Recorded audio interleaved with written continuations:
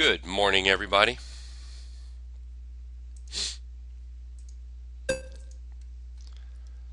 Let's see here. We better get started. We've got a few stock picks, a little more than normal here. OCZ. OCZ had a nice pop yesterday, up over the 34, the 50, and the 20-day moving average.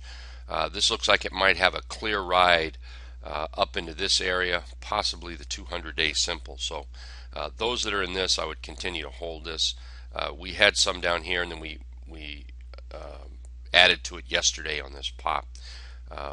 Coming from this hammer gap up, like I say, it looks like a clear ride up to about 640, and then possibly the 200. And then, of course, it doesn't mean it stops right here. It could certainly move higher, but we'll climb one branch at a time. SPXU, got a little mixture, some shorts, longs, and a couple inverse on the list today. XPXU formed a bullish engulf yesterday. We need to see positive trading with a close above the T-line today. That's what I would like to see. If we see positive trading and it closes on an inside day, I'll still like it, not quite as much. I'll have to kind of look at the market and see how the market is doing. If the market looks like it's bottoming and starting to move back up, then I'll look to close my position on this. But over the T-line is what I would like to see, and then from there we can see what happens, maybe up toward that 34, maybe to the 20. We'll go to the 20 first and see what happens there. MRGE. Supposed to hit the right letters. There we go. MRGE. We're coming from this little bullish Hiromi right here. Moved up a little bit, a slight little pullback, and then it found some strength yesterday on a market that was a little bit on the weak side. For the most part back here, it's acted very good, pulled back, and then it gapped, and now it's pulled back to the 50, found support. This is what I really like about it, and now we need to see it move up. First target will be up into these tops. After that, we'll look for that 200-day simple moving average. Here's another inverse, VXX. Bought a little this one yesterday. We're kind of playing with a double bottom right here and a bullish engulf. We watched this early in the room yesterday morning go from a little tiny candle to grow up to something that probably needs a little attention paid. Once again, I need to see that close over the T-line, and if it does, I'm very likely to hold this overnight again, as I did last night.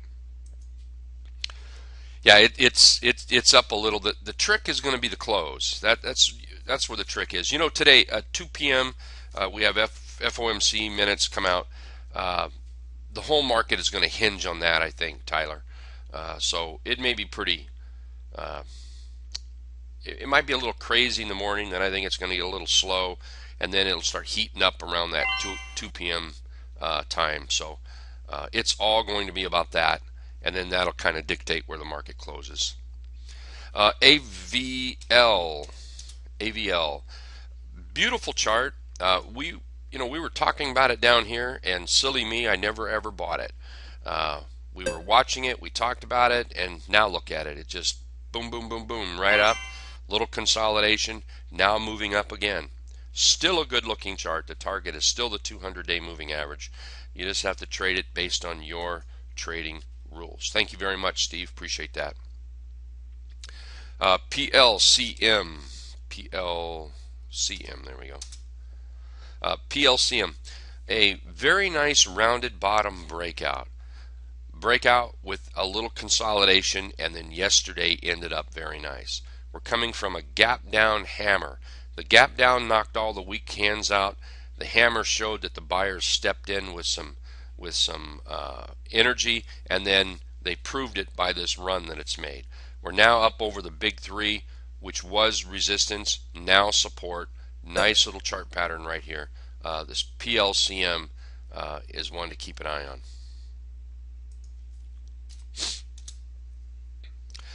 MW, it's up a little high. little high here. I'd sure like to see a pullback. I think it's a very nice chart, and that's kind of what I'm looking for. I'm looking for a little bit of a pullback, and then this might be very tradable. Now there are those that certainly look at that as a, you want to play that as a breakout, but I would like a little bit of I have to get a deal. If I go to a car lot and it's pretty unlikely I'm going to pay the sticker price, and I know they jacked the sticker price up because now they're going to offer me a discount to make me feel good. Well, I want that feel good. I want to think, hey, I drove off the lot. I got a good, even though I might have got taken, even though I might have paid too much money even at that price, I still want to know that I didn't pay the sticker price. Stock trading is very much the same way. Be careful not to pay the sticker price, because the sticker price is above retail. We want to buy into the wholesale area, or at least what we think is wholesale area. Makes us feel better. Beautiful chart. I think there's lots of upside room here. I just want a better buy on it. Let's see, CLF. We've got a short here. CLF coming up, failing the 34 EMA. Looks like that trend is still headed to the downside. Likely target. What looks good right now is back down to that 36 area. Maybe looking for that double bottom right in here. So a $4 trade, that's not a bad trade if it can make it down there. We certainly have the weakness right here. So on weakness, I would look at trading this down. COH. COH is another one. If it can fall below the $54 range, I think it pushes itself down somewhere between the $50 and the $48 range right in here, possibly looking for that double bottom to reverse back up. But in the meantime, this chart looks like it's headed back down. LUKF. LUFK. Try that again. There we go. LUFK. So far, it looks like we have a little failure up here at the 34 EMA. I just can't get past it. We need to see that weakness, and 50-30, yeah. We need to see that weakness. If we end up seeing positive trading and a close over the 50 here, I would not want to be short this. But if it continues to show these sell signals and show that it cannot get through this area, it's likely to pull back a little bit, back down into these 45, 46 area. PBY, I had it on the watch list for a long the other day. It could not get its strength up to get going through this consolidation area. This may want to pull back now and put in it. If I was looking for this long, I would be waiting for it to pull back now, looking for a higher low. So while it makes that higher low, we can make a little bit of money on it to the downside. So based on this candle pattern, we're failing these moving averages right here. Any kind of weakness, and I see pre-market, it's actually 942. It's actually up 942. So this has to come back down through the 20 before I would want to short it here. Morning, Duchess. Hint. Hint possibly might be failing the 34 after a nice rally to the upside. A move back below the T-line or the 20 simple is what I would be looking at. Back down down this area would be a nice short on this. When the market is moving today, one thing to be very careful of is getting stops taken out, or try not to microwave. Try not to micromanage the market today. The fact is, it can trade all at once. It's not going to do anything serious until 2 o'clock or later. It's going to mess around. It's going to think it knows. It's going to pick up rumors. And the truth of it is, until those minutes come out, it's all kind of noise. So trade accordingly. trade accordingly.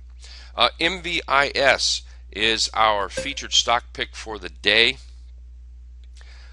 MVIS is a rounded bottom breakout. You can see that rounded bottom breakout along with a J-hook pattern. We have the J-hook pattern breakout already. There's the J-hook right there. We're looking for that J-hook back to continue up to the 200-day moving average and possibly further. First target will be the 200-day moving average. Second target will be about $3.30 up a little higher, right up in here. And let's see, we want to buy on strength above to yesterday's high, which is about 227. The PBO buyers pullback opportunity, we want to buy. I put right in this area right here, using this red line as a stop. So we want to buy down to 227, and then we want to stop just slightly below that 213 area. So let's see, 227 is the buy on the breakout, 213 is the buy in this area for the PBO buyers, and then that'll be our stop area. I'm using this red candle, that high and red candle, and that candle over there. That looks like reasonable support to me right there. Anything below that, it is very likely to start moving back down into that 34.50 area, the 20 area, down past the T-line. So I think that's what we'll use as a stop, and then that's where we'll look to buy the breakout or add to on this one right here. Let's see, real quick. Hey Charles, missed you last couple days. Let's see, SRV, and then we'll get going here. SRV, this was on the watch list a couple days ago, and it was on the watch list yesterday. Today, yesterday's candle, not surprising at all that it's hitting the 20 and trying to create a little consolidation here. I still think it's a very nice chart. We could see a little bit of a pullback, but the chart is still in play. I don't think we have a sell signal here yet. Certainly not until it closes back below the T-line. I still see the 34 as the target and possibly higher, but it's just unlikely that we're going to go just step up 1, 2, 3, 4, 5, 6, 7 days straight up. We're going to move up. We're going to find resistance. We're going to consolidate a little bit, and then we're going to move up a little bit more. Still a nice chart, I think. Very nice.